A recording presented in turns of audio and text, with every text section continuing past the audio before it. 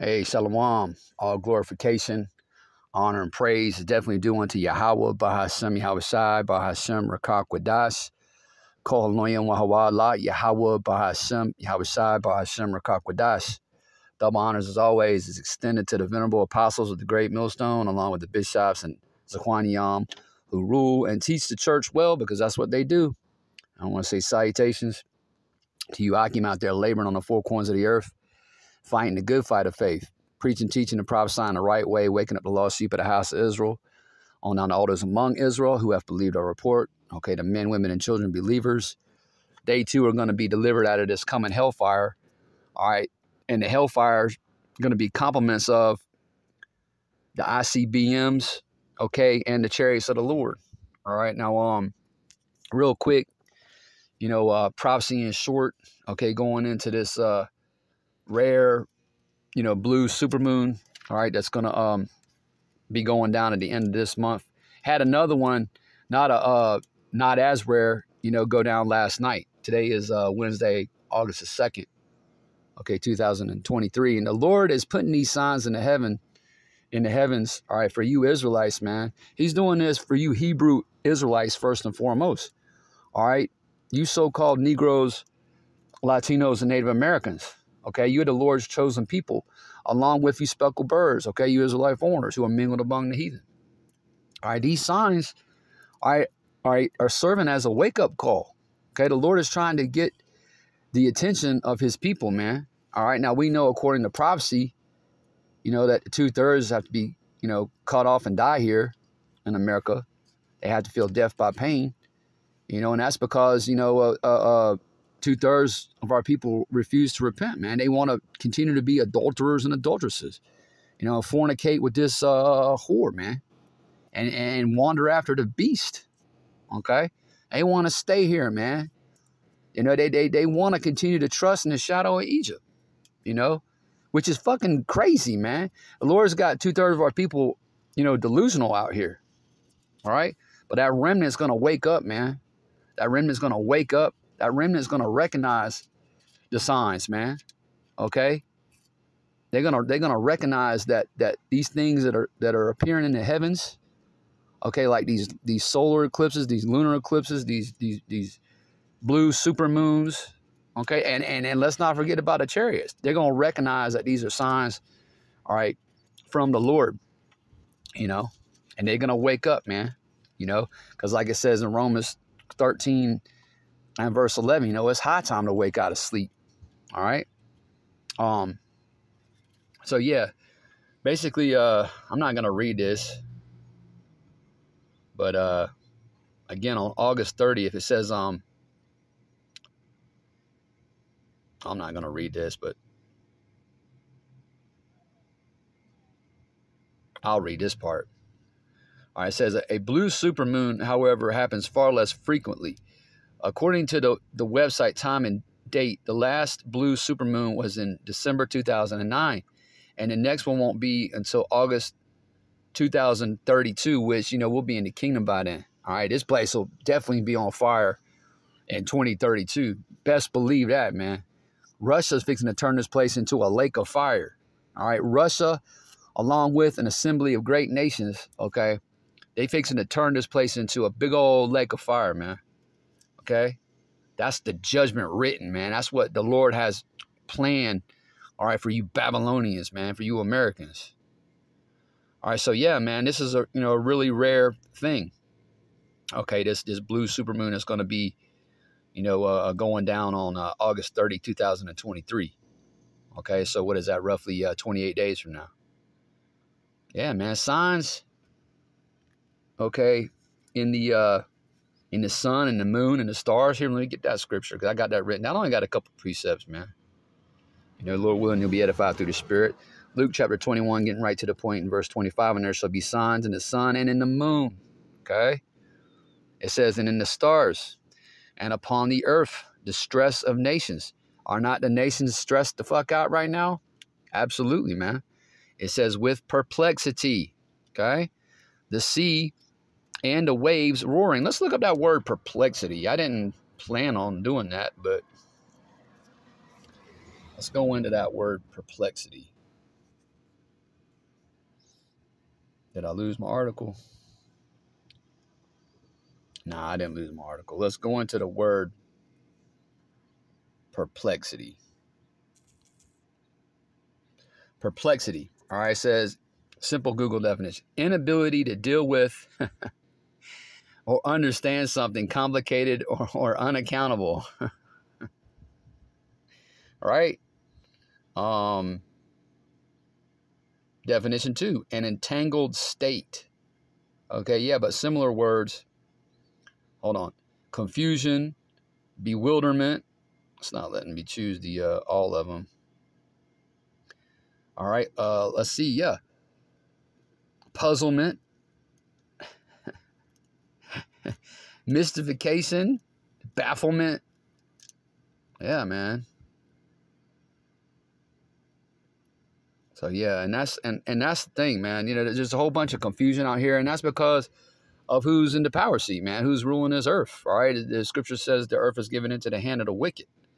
Right, the wicked being Esau. All right, starting with his elites, man, the wicked elites. You know, them Rothschilds, them Rockefellers. Okay, them Oppenheimers, Gettys. All right, it's because they're ruling. Okay, nothing but confusion is being forwarded throughout this earth, man. All right, so anyway, yeah, the nations is stressed out. It says the sea and the waves roaring, verse 26. Men's hearts failing them for fear and for looking after those things which are coming on the earth. For the powers of heaven shall be shaken. And that's the thing, man. These elites, all right, the elites, all right, of Esau, okay, they're shook right now, man. All right. The rulers of this present world are shook. That's why they invested trillions upon trillions of dollars into those underground military bunkers, man, them dumbs, okay? That's why they have plans to go out into the heavens, all right? They're going to try to escape the judgment of Yahweh Shema Shah. They're shook. They know that the ships out in the heavens, they know they're not UFOs, all right? The elites of Esau know about the chariots of the Lord. It's just that you 2/3, all right, don't know, all right? 2/3 of you Hebrew Israelites out here, all right, again, you so-called Negroes, Latinos, and Native American Indians, all right, you the Lord's chosen people in the earth, along with you Israelite foreigners, speckled birds, you have no clue. You're thinking that Esau's narrative, okay, of them being UFOs, all right, with little green tiny men inside, you're believing that narrative. Well, nah. You know, the Lord's got 2/3 of you out here delusional as fuck, man. All right.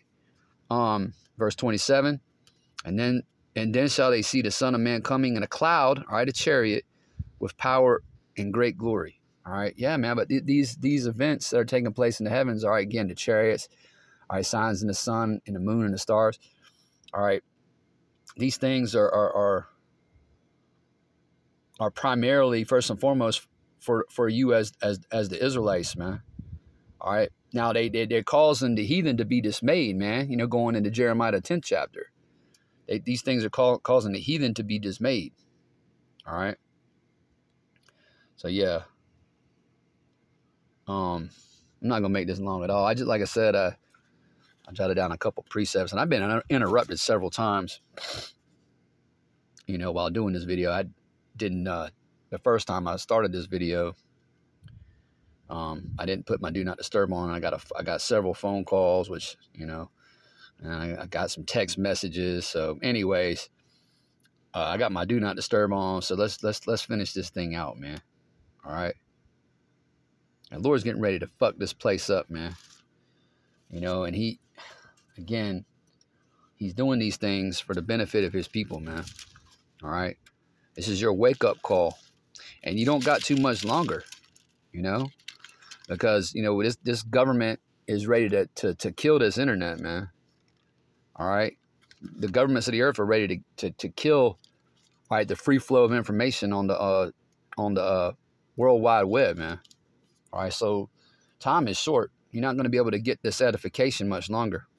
That's why we constantly, you know, warning you to flee the wrath to come, to seek the Lord while he may be found. Let me go to Psalm 78. And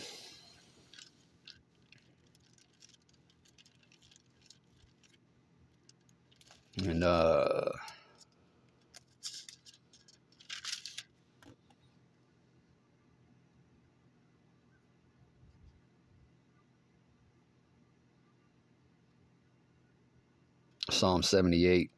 You know, just going back, you know, and talking about what the Lord did, all right, for his people, you know, in the ancient world. You know, he's getting ready to do the same thing, all right, in this dispensation, you know, deliver his people, man. All right, into the clouds, man, into them ships, the chariots. Okay. So this is Psalm the 78th chapter and verse 39. The point is in verse 43, but I'll start in 39. It says, "For he remembered that they were but flesh, a wind that passeth away and cometh not again. How oft did they provoke him in the wilderness," verse 40, "and grieve him in the desert? Yea, they turned back and tempted Yahweh and limited the Holy One of Israel." All right, the God of this Bible is the God of the Israelites. All right, period. God of this Bible is only dealing with the Israelites. Okay, the heathen nations got idols to worship. It says, verse 42, "They remembered not his hand, nor the day when he delivered them from the enemy." Verse 43, "How he had wrought his signs in Egypt," okay, "and his wonders in the field of Zoan." Yeah, man, it says how he had wrought his signs in Egypt, just like he's doing in this spiritual Egypt. All right, America. Okay, he's doing signs, man. You know, it's not just that you know, these blue supermoons and what have you, these lunar eclipses, these solar eclipses. He's doing all kinds of signs out here, man. You know, he's drying up the waters. You know, the scriptures talks about a drought being upon her waters over here in America. Okay. He's blasting the crops. You know, he's causing the crops to fail. He's sending pestilences. Okay, he's getting ready to send all kinds of plagues and do all kinds of signs. All right, just like he did in the ancient world. Salaki, there's a goddamn dog out here. Hang on one second. Got all the damn dogs in the neighborhood barking. Salakia. Yeah, you know, point being is, forgive me, the Lord is fixing to do all kinds of signs out here. They're going to get stronger, more intense, okay, leading up to the return of Yahweh Shai, man. All right, next precept. Oh, yeah, let's go to the additions to the book of Esther. If you don't have the Apocrypha, you ain't got this. You ain't got it, man. You got to have the Apocrypha to get this one. All right, with you Christians, y'all don't deal with the Apocrypha because basically the Apocrypha is too scary for y'all. But yeah, the additions to Esther, let's go to 10.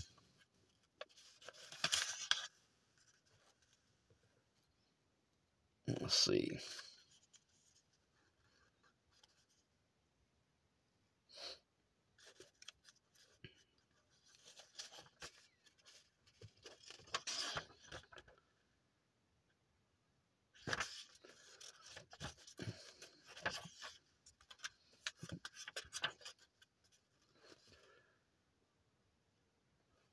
All right. The additions to Esther chapter 10, and let's see. I'll just start in 9. The point is in 9. All right, and it reads, "And my nation is this Israel, which cried to Yahweh and were saved." Okay, salvation is for the Israelites. Okay, "For the Lord has saved his people, and the Lord hath delivered us from all those evils, and Yahweh hath wrought signs and great wonders, which have not been done among the Gentiles." All right, so again, these signs, all right, and the stars and the sun and the moon, all right, they're for you Israelites, man. All right, and he's done this throughout history. Okay. I'm gonna keep going, man, because this totally destroys Christianity. All right, it says in verse 10, "Therefore hath he made 2 lots, one for the people of Yahweh and another for all the Gentiles." And those are the natural Gentiles. Okay, vocab. "And these 2 lots came at the hour and time and day of judgment before Yahweh among all nations. So Yahweh," verse 12, "remembered his people and justified his inheritance." All right, so he's not going to justify the heathen nations. There's no justification, all right, for the heathen nations. There's salvation for the heathen nations. Okay? Yeah, man. So, yeah, the Apocrypha is too hot for a Christian. But, yeah, man, these signs, you know, the signs in the moon, okay? And the sun and the stars, you know, they for the Israelites. Okay. Again, wake up, man. Wake up.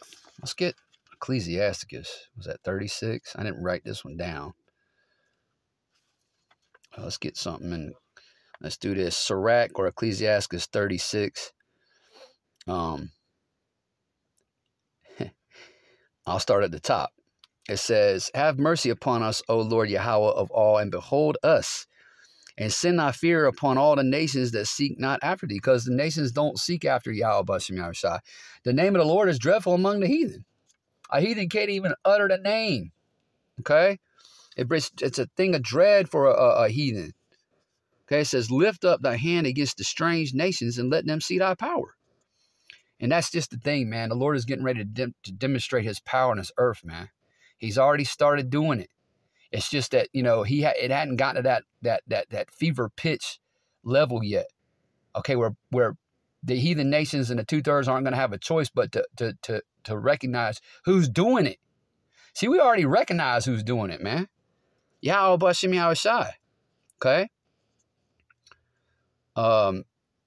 Verse 4, as thou wast sanctified in us before them, so be thou magnified among them before us, and let them know, verse 5, thee, as we have known thee, that there is no power but only thou, O Yahweh. That's right, man.